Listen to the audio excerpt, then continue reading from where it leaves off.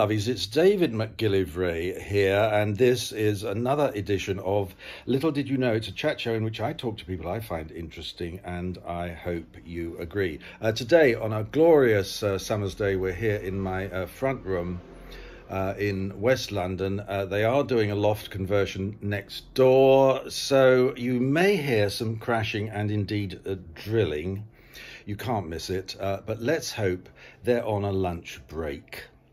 My guest this week is one of the most remarkable I've had on this show. By that I mean he's had the most remarkable life of anyone since the beginning of this series. He said himself that for 51 years he assumed he was an only child, and this year he discovered he's got two sisters. He's also got a book out. It was launched yesterday, and in addition to that, he's co-directing a film right now about the notorious and iconic Scala Cinema here in London. Will you please say hello to the very remarkable Ali Catterall? Hello, world. Hello, lovey. Now, let's briefly talk about your book, because we're going to come back to this subject later. Tell me, well, first of all, I think hold it up so that we can see it. It's what we used to call a pocket-sized book. It's called Kindness. Why is the time right for a book about kindness? I think we're living in an extraordinary age, don't you? I think we're living in an age which is of extremes, I think it'd be fair to say. It's very easy, I think, to slip into a kind of anguish or depression everywhere you look these days, particularly on social media. And I guess the feeling is that we're living in, obviously, by dint of recent events, through big history anyway. But I think on top of that, there's a feeling that this pernicious culture war, for one thing, has completely poisoned the discourse, has seeped into every hairline crack of our lives and politics and culture. And you know, we're governed by extremely bloviating, you know, rudderless kind of leadership. What's that word again? Bloviating. Okay, I've never come across it, so please tell me what it means. I guess it means a kind of buffoonish bluster, really. I'm going to use it. Full of sound and fury and signifying not a lot. And we know who we're talking about. We do. Many people. That's quite a roll call there, isn't there?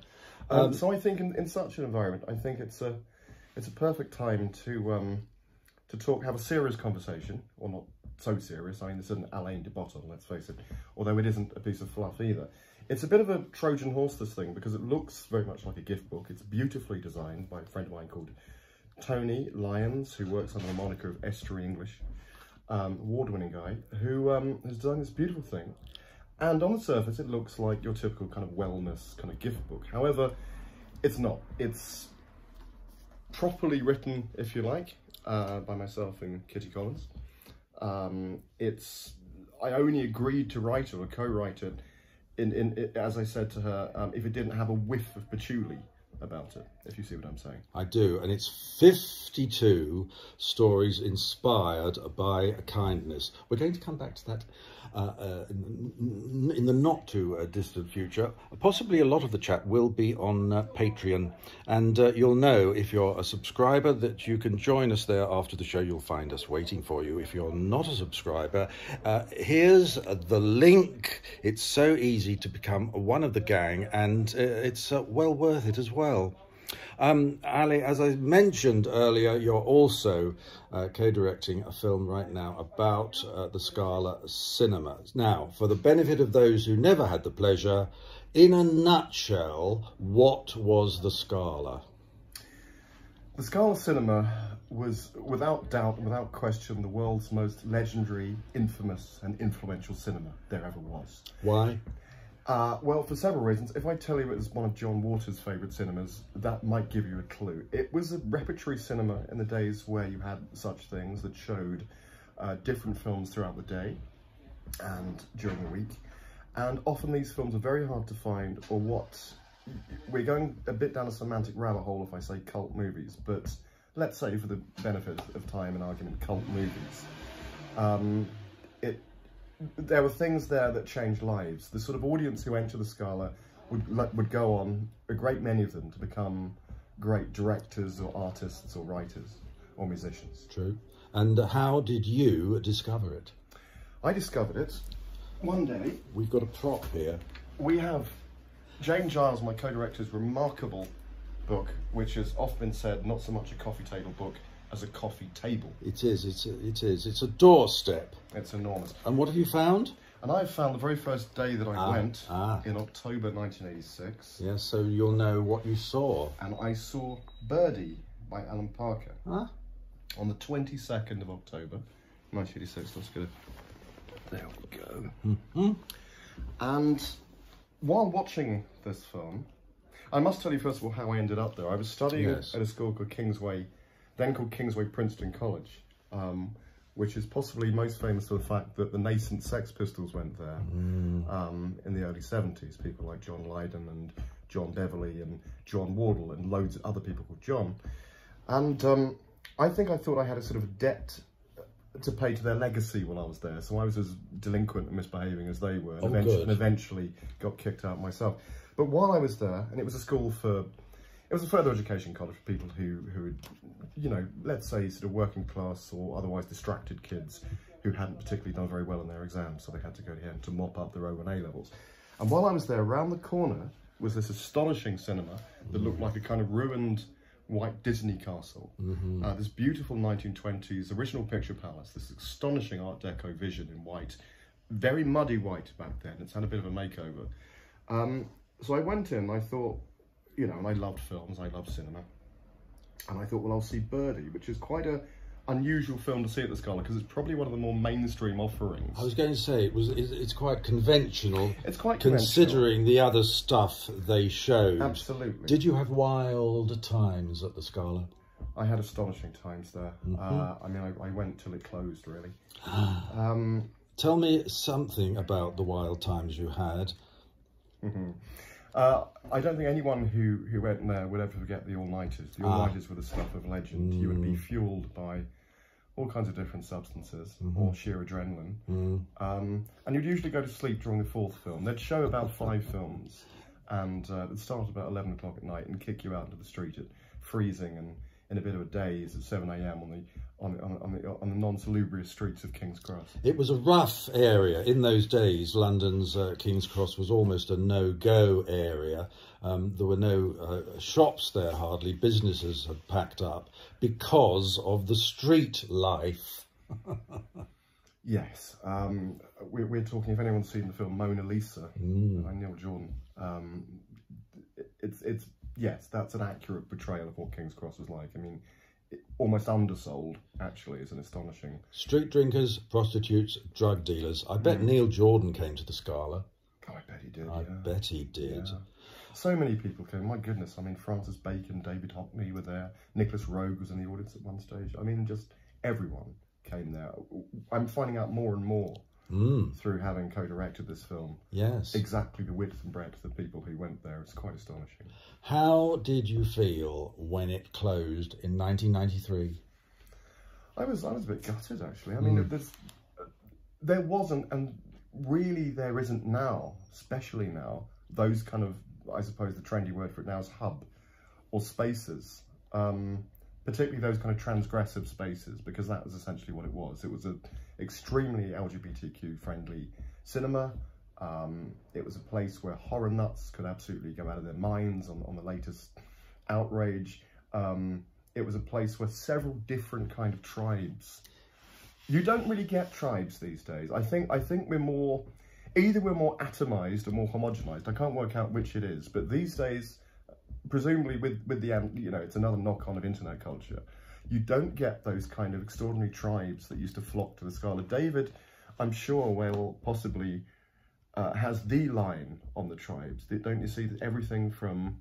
I have said in the past that it catered for OAPs, goths, punks, and I've forgotten all the other tribes, but Tired businessmen. Tired businessmen, how could I forget them? Because there was a lot of smutty stuff shown at the Scala, including, I've used this word before, but they were notorious, Thundercrack and Cafe Flesh. I remember, I remember Cafe Flesh very well, watching that with my friends in the back row, and Santa Sangre especially. Oh, of course. With our eyes just boggling on stalks. Yeah. I suppose that's the operative word with Cafe Flesh, isn't it? Very stalky. We'd never seen anything like that back in the 1980s. This is almost before video, folks. So at what point did you meet the programmer of the Scala, Jane Giles? I have to go right back to the year 2000 when I was conducting interviews for a book that came out in 2001 called Your Face Here, British Cult Movies Since the 60s. Which do you happen to have a copy? By bizarre coincidence, I do, David. Let's have It's right here. There it is. I remember that book. There you go. Tell me more. Well, it's the first book ever written exclusively dedicated to this subject, to British cult movies.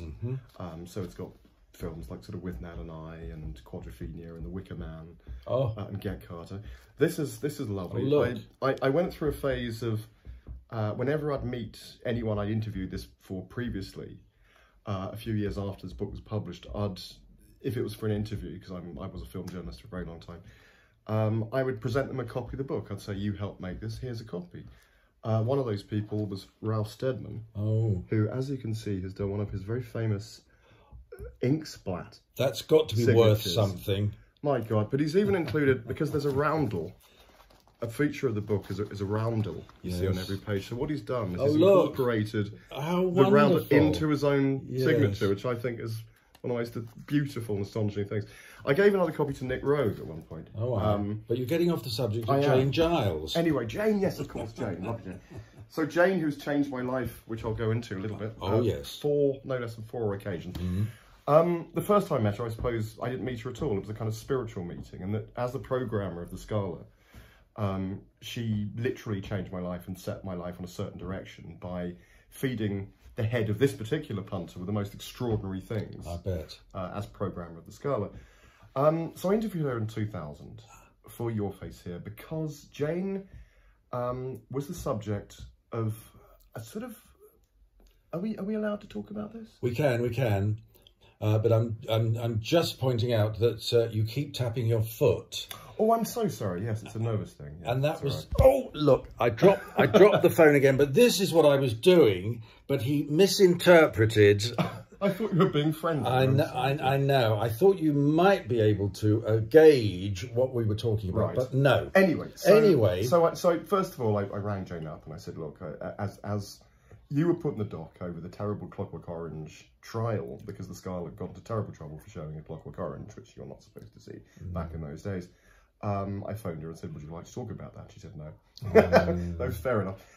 Many years later, we met up, probably about 5 or 6 years ago, because she announced that she was writing a book about the Scala, the comprehensive book about the Scala. There can be no others, I imagine, ever. And we had many discussions about it, and she interviewed me as one of the punters. And about a year later, she asked if I would like to edit this enormous thing. And so I edited this.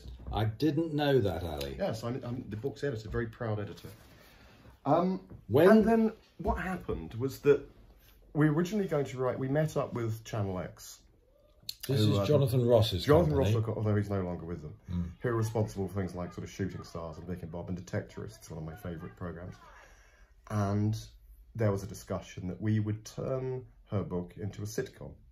Oh. Yes, originally this was going to be a sitcom. The fact that neither of us were comedy writers or had ever written a sitcom before didn't seem to faze us. We even called one of our characters, you'll like this, David, Mrs. Sheila Keith. Oh, yes, this is a reference to a character in one of my films, yes. There you go. Didn't happen. It didn't happen. That fell through for various reasons, you know, least of which we hadn't ever written a sitcom before. It wasn't particularly great. So then it was decided that, you know what, sod that. Let's do what we should have done all along, and make the definitive documentary, feature-length documentary about the Scala. So when did you make that decision? Oof, I suppose about a year and a half ago now. And pretty rapid turnaround, because it is now in production. So, time for disclosure. I am in this film, and that's basically, although we had met virtually, how I met Ali. So I have to show you this. The day that David turned up was actually our very first day of shooting. It was at the Scala. And I came to the door to let David in, and I don't know if you can see this, but yes. Look. We came dressed identically. The terrible twins. I mean, I almost said, hello, Daddy.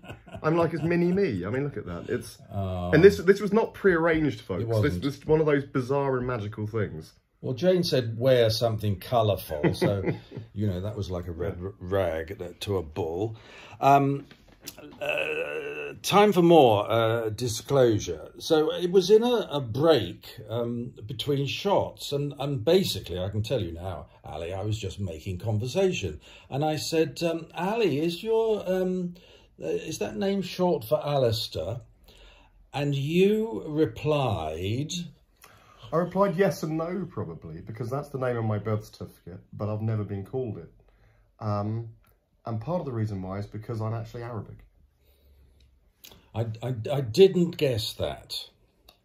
We're going to come back to that in part 2 as well. But while we're on the subject of filming at the Scala, which we did, it's closed at the moment. It's now a music venue, but I gather it is going to reopen in September? I guess, is it maybe even sooner with this new bizarre... who knows what the hell is going on, honestly? Nobody does. Fingers crossed. I hope so for them, because they've suffered a lot, you know. True, and they've been closed now for well over a year. Which works for us, because we were able to use the location intimately. And it is a huge labyrinthine location, so we have so many zones we could film in. But how did you cope with the famous tubes on the Victoria Line, which rumble underneath the cinema virtually the whole day? We've made a complete fetish of them, because one of the most glorious attractions of the Scala was the fact that every 3 minutes or 4 minutes you could actually hear very distinctly the Northern Line trains rumbling. Oh, it's the Northern Line. In fact, the first screening I went to, the aforementioned Birdie, had a Peter Gabriel soundtrack, and I remember, I'll never forget. There was a lovely shot of there's a panning shot of the camera sort of going down a kind of main street American, sort of small town American sort of highway. And this fantastic kind of ambient rumble, very Peter Gabriel-esque. I thought, God, isn't that, you know, I was 16, marvellous Peter Gabriel, wonderful score. And then it happened again at a completely unrelated period of the film. And I thought, hang on, what's going on here, you know? It's part of the Scala legend. It's part of its mythos. No, and we're making a fetish of it. So one of the guests we're having in the film... Oh yes, let's talk as guests. Is Chris Weston, who's David Attenborough's, one of David Attenborough's favourite sound engineers, who's coming down. He founded Cabaret Voltaire as well, and he's coming down with his magical box of tricks, his sound of tricks, his incredible microphones, and we're going to film him. We're going to film him literally recording that extraordinary, unique sound, that rumble. As I said, we're entirely making a fetish of it, because why can't you? You know, why shouldn't you? You can't tell the Scala story Absolutely. Without the tube trains. Let's drop some more names. I'm not the only person in this film, am I? No, David, sadly not, although we would have loved it if there, you know, you'd just come again and again and it was just you. Because I have to say, David was fantastic. No, you don't. I mean, every word out of his mouth was gold. You don't have to say that, but thank you very much indeed. Let's talk about some people more famous than me, please. If that's even possible, I don't know. Maybe John Waters. What? John Waters is coming up. I mean, I'm a bit superstitious because we haven't shot him yet. We're shooting John Waters. What a fantastic thing to say that is. But that's coming up in a couple of weeks. Are you going to do this virtually, or is he coming over to the UK? We're going to do it remotely by cameras. The people we have had on the Scala, though, include people like Barry Adamson, the well-known musician, Nick Cave's bassist, among other things, and of course, an incredible musician in his own right. We've had Stuart Lee, the comedian, Adam Buxton, and we've had James O'Brien from LBC. We're getting Mary Harron, the director of American Psycho. Goodness me, so many names. A lot of these directors are people who came to the Scala and then became directors subsequently. Absolutely. You've left out one famous name. Now, is he likely to be in the film? His latest film is called Tenet. So Christopher Nolan famously carries the Scala membership and card in his wallet to this day. Ali still has his. I still have mine, and it is right here. That wasn't a very subtle cue, was it? I should have done that more seamlessly. Yes, it's right here. But there you go. This is what it looked like. That's my Scala membership. And you can see the date is the 8th of May 1993. Now, it closed in 93. So that would have been my last membership. One. Yeah, the last membership card.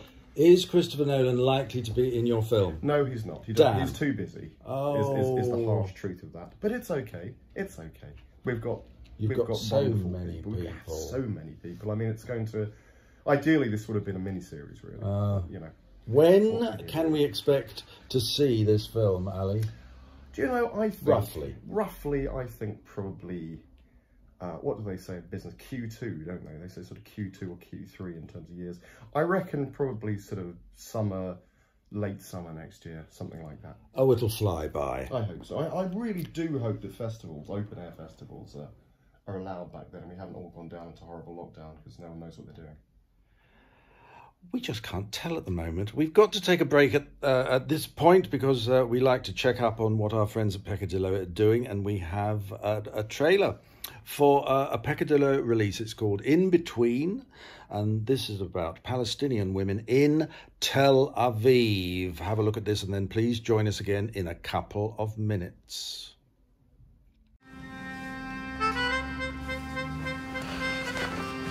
صباح الخير. صباح النور. بيقدر يجي خطيبي لهون المساء؟ حبيبتي وين شايفة شالت للحريم فقط؟ جيبي من ما بدك. وعليكم السلام نور. صرت بتل أبيب؟ هسه فايت، شو العنوان؟ مش ممكن أهلك بيعرفوا إنك لزبية؟ عايزة اطلعي لا ما اقدرش حبيبتي شرفي. سلمى هذا وسام خطيبي. ما اقدرش. وإيش بصير إذا أنا باكل اللي بدي إياه وبلبس اللي بدي إياه كمان؟ بتفكر حالك عايشة في أوروبا؟ لا ما اقدرش حبيبتي جربي. لا ما اقدرش وجينا يا ناس غالبنا. زمان ما حسيتش قلبي. الحمد لله. الحمد لله.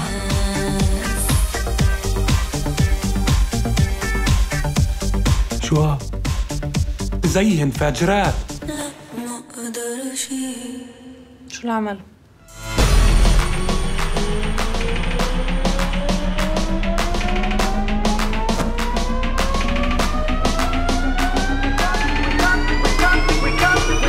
We come to you in a peaceful demonstration.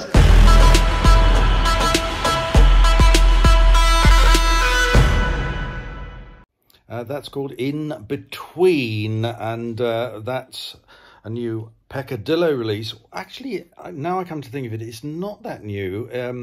The director made that in 2016, and she's never made another film, which is surprising because that got such good reviews. This is David McGillivray here. I'm here on Little Do You Know with Ali Catterall. And previously we have been discussing the Scala cinema.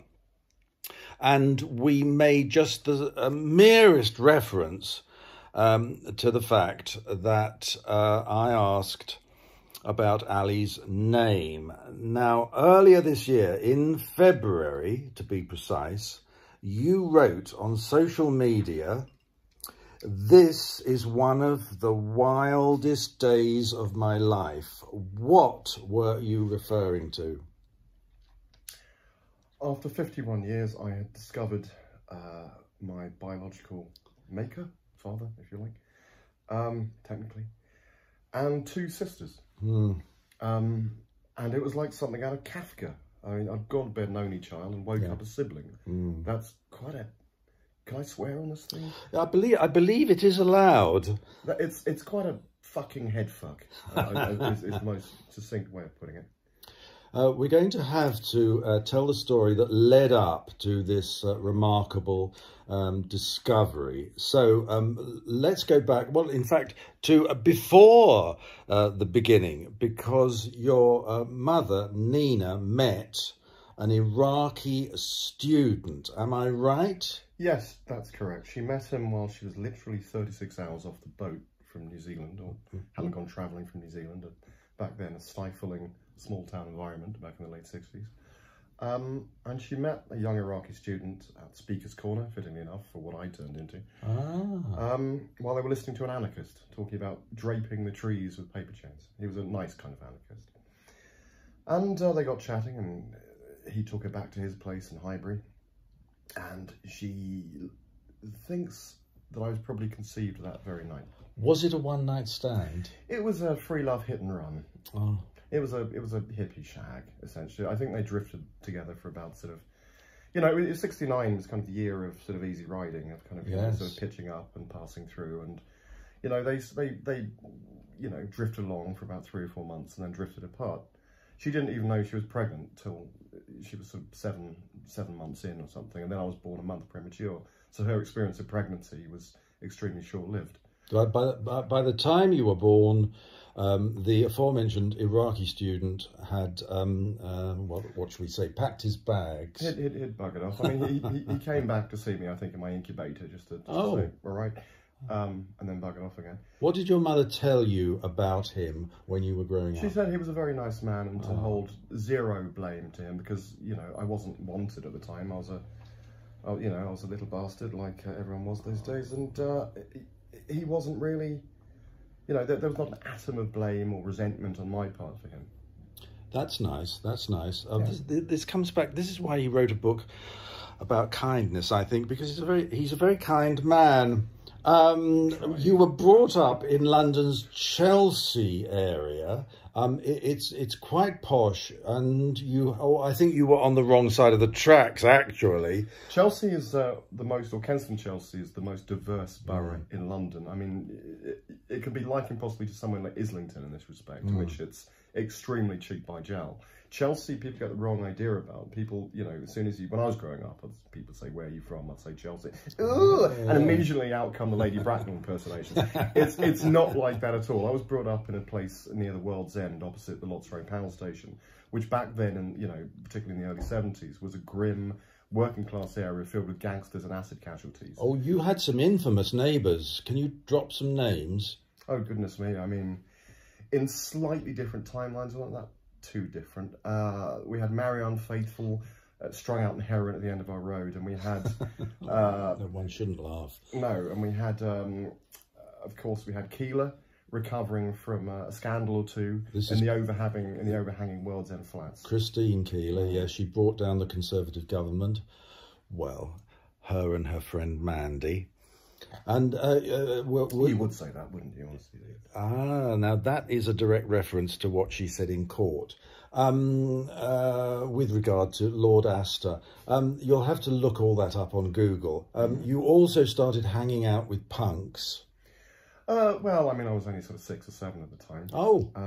Yeah, I mean, I was born in 1970, so my experience of punk rock down there, this was very much the epicenter of punk, because Vivienne Westwood's shop, Sex or Seditionaries, whatever McLaren was calling it that week, was about 10 minutes down the road. So I did encounter a lot of punks growing up. I wasn't necessarily friends with them, because I think I was too young, really, but I did once remember asking my mum, "Mummy, why does that man have his trousers taped together, and is he going to fall over?" So that was kind of my experience of that. It's the sort of thing I asked myself as well, and I just happen to have got a book here. Did you ever meet this punk? Let's get the reflections out of it. Yes, it's Jordan. I never met Jordan, but I could well have done if I'd have walked into that shop age 7 for whatever bizarre reason, which, you know, had T-shirts of men with their dicks out. True. Quite why I would have... Maybe I would have mistaken it for the newsagent next door. There was quite a good sweet shop next door to Sex, where I used to get my licorice all sorts. And I'm sure quite a few punks did as well. Well, Jordan wrote her autobiography a couple of years ago. It's called Defying Gravity, and my friend Alan Jones is in it all the way through. And I only mention that because he's my guest next week. Oh, wonderful! We've had him as well. You've had him in the film. Yeah, absolutely. Right. Well, I'm meeting him next week, and this will no doubt come up in a discussion. You went to college, as you described earlier, and I think you were quite excited by the fact that this is where you met one of the people who was involved in a very famous demonstration at the Royal Albert Hall. Yes, he was the son of one of the founders, or the main founder of a group called the Angry Brigade, which was a terrorist, a homegrown terrorist organisation, which is quite unusual, I suppose. Who then were, how would you describe them, David? This is possibly something you know about. I'm afraid it's my era, yes. Syndicalists, I don't know. But yes. they used to plant bombs and then tell people they'd plant bombs so they could get out of the way. Yes, this was at Kingsway, which was, as I said, quite a happening political place. I think I was, as I said, indebted to the spirit of its alumni, the Sex Pistols, and was carrying on like they were. This was at the time I discovered the Scala. The Scala at the time was quite a sanctuary for me because I had an extremely brutal home life. Now, yes, we are going to come back to that. First of all, just tell us what happened at the Albert Hall. The Albert Hall, that was when Bob Hope was egged by feminists. During Miss World. Yes. Of course, yes. Okay. There's a film made about this later, actually. There was. It opened just before the first lockdown and then closed again. But I was very surprised to see one of my friend's mums in it, who actually stars as a character in the film. And right at the end, she appears as herself. And I thought, hang on, that's my friend's mum. Goodness me. So that was interesting. You just mentioned a home life there. So your mum took up with somebody we're calling Neil, and it didn't end well, did it? No, but we'll call him that because that's actually his name. He's dead now, so I don't mind. Nina isn't her name either, but we're saying that so there's no jigsaw identification here. Okay. Yes, he was a practicing Crowleyite, a sociopathic practicing Crowleyite. This is Alistair Crowley. Alistair Crowley, who regularly practiced black magic under my startled nose and inveigled me into various supernatural happenings. Give me one example of his magic with a K. I can tell you that he made a pub disappear before my eyes while I was standing in it. For all I know, this could have been an extraordinary act of Derren Brown's hypnosis. It's not important for me whether or not you believe that I was literally exposed to the occult or the supernatural, not only that you understand that I was completely inculcated in this framework of belief that affected our every sort of move and action and thought. As I said, yes, a sociopathic warlock, if you like, that I grew up with. We grew up below the poverty line. There was no hot water in the house. I was exhausted at school a lot of the time because I'd be falling asleep in lessons because I was so tired and we were poor. It's an aspect of poverty. If you think I have a middle-class accent, I can dissuade you from this immediately. The reason why, and I wouldn't call myself necessarily middle-class. I think we were living slightly below that. You're slightly apart from that spectrum, the whole sort of working class. We were what you'd call sort of poor with books. Or sort of arts and crafts. It was very boho. It was genuinely boho. But like a lot of boho families, scratch the surface of that, and very often, you'll find some quite unpleasant things. If you're living within a bubble, extremely alternative bubble, very often normality, or let's say balance, doesn't really seep in there very much. So unfortunately, a lot of terrible things happen. Neil wasn't a very pleasant man. What became of him? Well, thankfully, he died eventually. That was very hard on me because he was estranged by that point. Around about sort of 1993, he had an affair, a love triangle, an unwitting love triangle for me, with my first girlfriend. I discovered it. He threatened to kill me, physically or with black magic, one of the two. He would be threatening me with black magic throughout my life. I mean, I come from serious abuse. And he would threaten to kill my friends and me with curses and that sort of thing. And you believed this? Absolutely, 100%. I mean, when I was 15, I'd be shouting at strangers in the street that I knew who they were and stopped following me because he told me he was a spy for MI6 and he would have people following me. He would also say that if I ever told anyone he was a spy, he was also Jesus Christ and the devil. It was a very Manson-like setup, Charles Manson-like setup. But he would tell me that if I ever told anyone, that he would have me killed and the whole family killed. This is classic abuse, isn't it? Isn't it great? It's the whole smorgasbord. So eventually, you know, when I found out he had an affair with my girlfriend, I had to go to an AIDS clinic to find out whether my stepfather had given me AIDS, because he was also stripping half of Chelsea at the time. Yeah, that's probably the lowest point, I imagine. So then he eventually hung around for a bit longer, then buggered off. But we were estranged from him when he died, luckily. But unfortunately, when your abuser dies, and any abused person whose abuser has died will recognise this, it's really a psychology 101. You have to work out who the hell you are, because if they've shaped you, when the monster dies, part of you has gone with that, and you have to work out who the heck you are. I had a very bad 2018 where essentially I tried to sort of eat and drink myself to death, really. Sort of Le Grand Bouffe style, I suppose. It's not like something out of Buñuel. I thought it'll be painless. Obviously, that sort of thing isn't painless, and I don't really recommend it. This was a kind of breakdown. It was essentially, yes. And then at the beginning of 2020, just before this mysterious virus that we're hearing about infecting whole cruise liners had started to poke its head around the corner, I thought, I really can't do this anymore. I was out with a mate in a pub, fell over in King's Cross, just by the Scala, coincidentally enough, grazed my knee in front of a homeless guy who laughed uproariously, and I thought, this is my nadir. I can't do this anymore. I'd found out I had diabetes type 2 by that stage, of course. Caused by the overeating? Yes, absolutely. And I thought, I've got to do something about this. And so I lost 4 stone in 3 months and cured or reversed my diabetes. Good. I put on a stone, of course, since then as well through filmmaking, which is astonishingly stressful. Yes. Because filmmaking tends to seep into every hairline crack of your existence. You'll know this, David, as a filmmaker yourself. It's an extraordinarily extreme thing to do.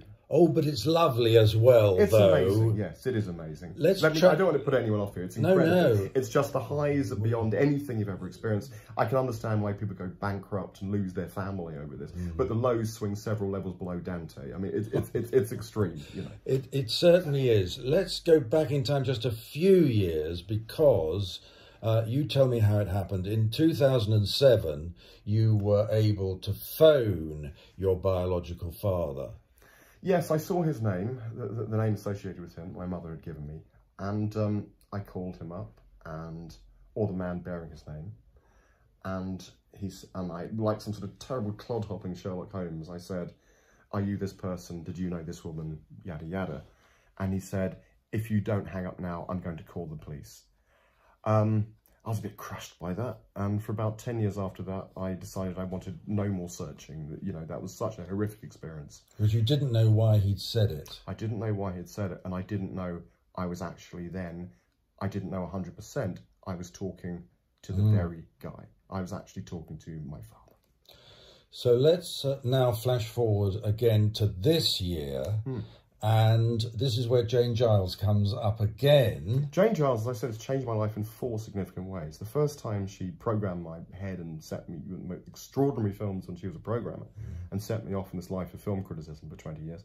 You wrote for The Guardian. I'm a TV reviewer for The Guardian still to this day. But then I was writing for places like sort of Empire and Hot Dog and Word and Film 4 for a long time. She changed my life a second time by inviting me in to edit her astonishing award-winning book.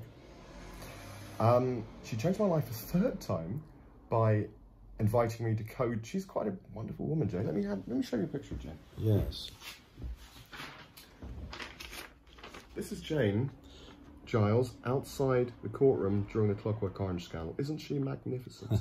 How magnificent is she? What was your first impression of Jane Giles when you met her? Force of nature. I think anyone who knows her will say force of nature. True. The third time she changed my life was when she invited me to co-direct this movie, obviously. The fourth time was when she said, so, you want help finding your family, do you? I said, I suppose, yes. 10 minutes later, she said, well, I found your sister. Next. How did she do it? She did it through a combination of LinkedIn and Company's House and Facebook. There was a kind of tripart thing to this in which she sort of cross-referenced, you know, names and dates, and also faces as well, because I look astonishingly like him. I look astonishingly like my baby sister. I look a little bit like the woman, the elder sister that Jane initially contacted. But that was enough to go on. At that point, I still hadn't seen what he looked like, and I still hadn't seen what my baby sister looked like. If I had, we would have known 100%. There'd been even no need for a paternity test. You've now met your sisters. Yeah. How did you get on? I love them. They're amazing. They yeah, I'm going to get a bit emotional now, but they... You can, because this is an extraordinary situation, please. It's... And you've got something in common as well. This is remarkable, isn't it? Music? My baby sister is a music teacher, yeah, and she plays piano like I do. And there was an artistic theme running through the siblings anyway, I would say. My biological maker, I still don't really... I still find it very hard. At this point, from the vantage point of July 2021, I still find it quite hard to call him the D or F word, because semantically, I think words, as a writer, I think words are very important and have particular kind of meanings. And I can't really call him the D word because he never was. Even the F word is quite bizarre to me. So I'll call him my maker for now. Things will undoubtedly change in time. If you're watching this in 20 years time. This will be... If you're watching this in 20 years time, you'll wonder what on earth this is and what's going on. So apologies, and I hope the hover packs are okay and not playing up. As far as I know, this will be around until the crack of doom. Now, you did say on this... we'll just deal with this briefly, Ali, because we're coming to the end of the show. But you did say briefly on the 17th of July, this could be my most momentous day. So what do you want to tell me about that? Goodness me, yes, I met him. Is that what you were talking about? Good enough. There have been so many momentous things in the last 6 months. I don't know whether I'm coming or going. It's that one. Yes, it was. Life is not a fairy tale, and life does not have fairy tale endings. Also, I firmly now believe there's no such thing as closure. There is simply more processing. Life is messy and complicated, and life, most importantly, takes time. Now, as an only child, or former only child, as I said, like something out of Kafka who woke up and became a sibling, I'm used to immediacy because there's no siblings to sort of filter through. So I'm used to sprints, not marathons. That's one of the reasons I was able to cure my diabetes so quickly, because I put my fucking foot down on the gas. And that's how I've lived my entire life. You know, on my gravestone, it will probably say, at least it was never boring, you know. I can't think of anything worse than dullness. So I will say that it is still a learning, and if I can be drippy about this healing process, it will take time. And I'm very much looking forward to seeing what the future brings. But right now, you have got 2 sisters you're very fond of. That's the sort of thing we ought to stress. So what would you advise people who are in the position of possibly finding a family they never knew they had? Should they go further, or should they just let things lie?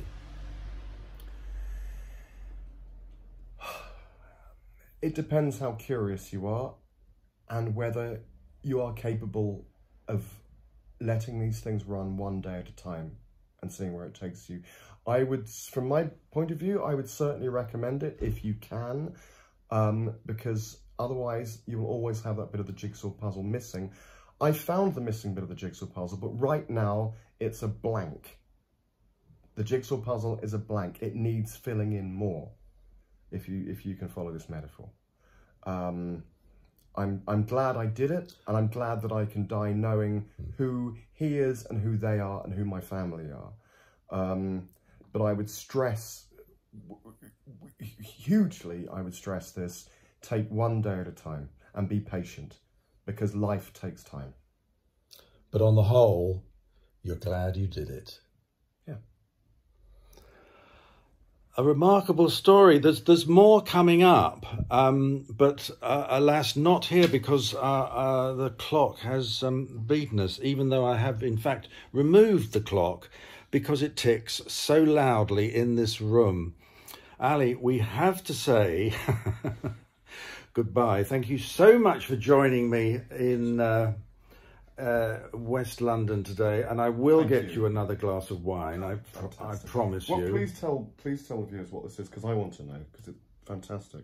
Oh, well, that's Sancerre, and thereby hangs a tale, because, you know, I've been clearing out somebody's house, and he was a wine writer, and it was all going to end up in the skip.